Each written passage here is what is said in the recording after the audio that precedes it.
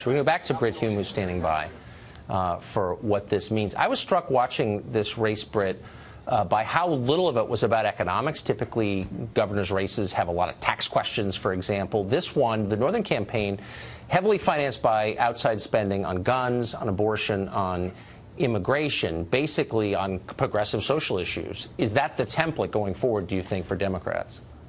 Well, bear this in mind, Tucker, that Ed Gillespie and later on Donald Trump himself tried to make the Virginia economy an issue, but the Virginia economy is pretty good.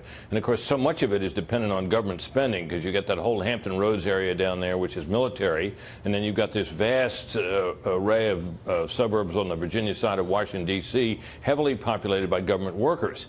The whole Washington, D.C. economy has been largely recession-proof. So the economy was doing pretty well even through the recession, and it has done well since. The never-ending growth of government is good for the Washington, D.C. area economy, and as I say, so much of the Virginia vote comes out of those suburbs there. It's also worth, perhaps, Tucker, discussing how we now know, or believe we know, that Northam has won this race. In addition, of course, we have the exit polls, which suggest that the issue profile tended perhaps to favor him. But in addition, there are about, 2 to 3 dozen precincts around the state that, if you get a handle on how they're going, will tell you how the state is going. And one report I just looked at said that there were about 30 they were looking at, and 20 of them had come in, and Northam was leading everywhere. And when you see something like that, that's how a decision desk makes the decision to call a race, which is evidently what we have done here. It looks like that the political gravity, the unpopularity of Donald Trump, and the out year, the fact that this is an off-year election with the first term in office has won this race for Ralph Northam. It would have been a shocker if he hadn't won, but it appears now that he has. An important win for Democrats in Virginia. Yeah, I think the majority of DNC employees were working on this race. DNC put in over $1 million into it, and then millions spent by outside groups. I just saw our research today showed that Northam won federal employees, as you noted, a huge constituency in Virginia, by 17 points. I guess that's probably not too different from the presidential results. But it seemed like turnout, and we'll know much more about this tomorrow when the smoke clears, but it seemed like turnout was profound in Democratic districts. What do you attribute that to? Yeah, I think that. Well, I think that's in considerable measure the Trump factor. Trump stirs passions, and the people who are for him are passionate, and the people who are against him are passionate.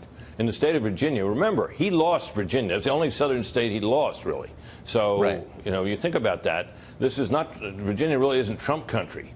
And an aroused electorate in Virginia is going to be bad news for a Republican running in the age of Trump.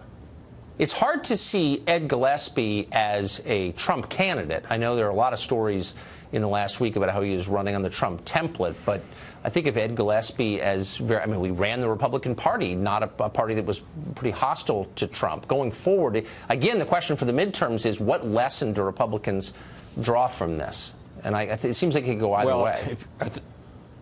Well, maybe, but I mean, if you look up a mainstream Republican in the dictionary or the encyclopedia, you might find a picture of Ed Gillespie. Well, exactly. He is very much he's very much a creature of the Republican Party and a pretty mainstream guy, which is why I think that some of the things, the criticisms that I've seen from him from some on the left, that he's a white supremacist, are patently ridiculous.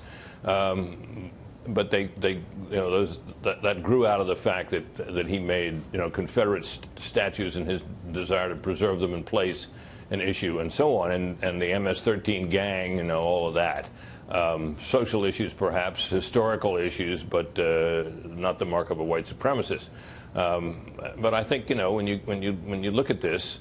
This was not a race that figured very well for the Republicans to win. On the other hand, if you're Donald Trump and you look at this, you think, well, I suppose some Trump supporters will say he didn't give us the 100-proof, full-bore Trump agenda or the Trump platform, but he pretty much did. On the issues, there was much daylight between him and Donald Trump. And he didn't personally embrace Trump. But the thing that a lot of people forget here, Tucker, is that when you look at the Republican Party and what it's basically stood for over the last quarter of a century and more, it has been basically the agenda that Trump has embraced as president, the legislative agenda. the regulatory agenda, and the national security agenda.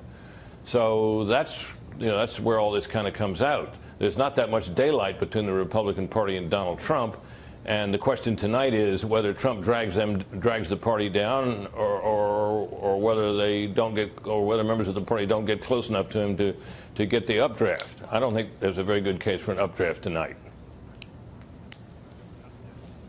I'm just hearing right now the Fox News decision desk is projecting that Democrat Phil Murphy will be the next governor of New Jersey. Britt, not at all a surprise there. Chris Christie, probably certainly among the most unpopular governors in the state, and all of our research today on this, in effect exit polling that we did, suggested that voters were mad at Chris Christie and that anger was informing their voting. Chris Christie leaves office highly unpopular, deeply unpopular, and look, let's be clear. New Jersey is a bright blue state, so any Republican running in New Jersey is running uphill, and almost any Democrat is running downhill. Downhill wins most of the time. So, I mean, would you look at these two? I think you can probably take New Jersey off the map because it's, as you said, it's a historically Democratic state and it had a historically unpopular governor. But the Virginia contest seemed a more ideological contest. Is that something, looking at it, if you were running the Republican Party, that would make you nervous about the coming midterms? Well, to the extent that Donald Trump's unpopularity in Virginia, which was pretty strong, his approval rating it's not the worst it is anywhere, but he was way underwater in Virginia, down in the 40s, I guess, and of course nationally he's down in the high 30s, according to most of the polls. That's what has to worry you going into next year. Is, you've got an unpopular president. Unpopular presidents are always a drag on the incumbent party ticket in a midterm election. That is likely to be true next year. Many people say, in polls, you ask these questions about the things he's for, the agenda he's for. The agenda items do better than he does.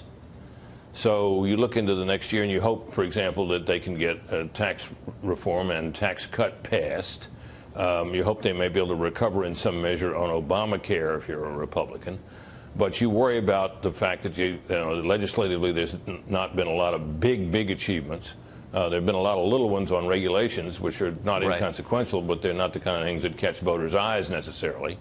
And you look at his personal unpopularity, and you may be dragging a big, heavy weight into the 2018 midterms with control of both House and Senate at stake. So it's obviously worrisome to the extent that this race looks like it was badly affected from the Republican standpoint by Donald Trump. You'd be worried about that.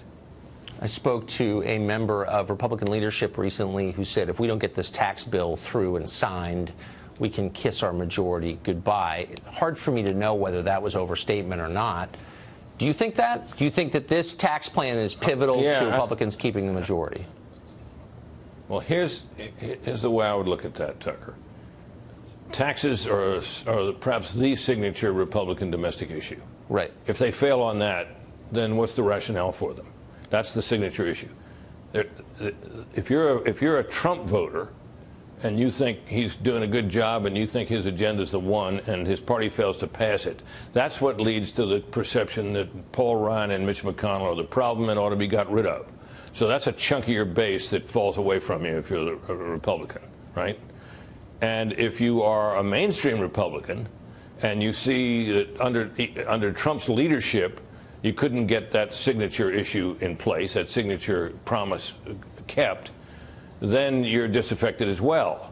So that's a double whammy, really, if you think about it, against the Republicans. They cannot, in political terms, they can't afford to fail on this. And of course, they're so fractious these days. Now you got people coming out all over the place saying they can't support it. Jim Lankford, who's a pretty steady customer as a Republican senator from Oklahoma, pretty conservative. He's complaining about that it's going to add to the deficit and so on. And of course, you got the never-ending claims of Democrats that no matter how you structure it, they're going to say that it's a tax cut that favors the rich. Well, that can be a telling issue.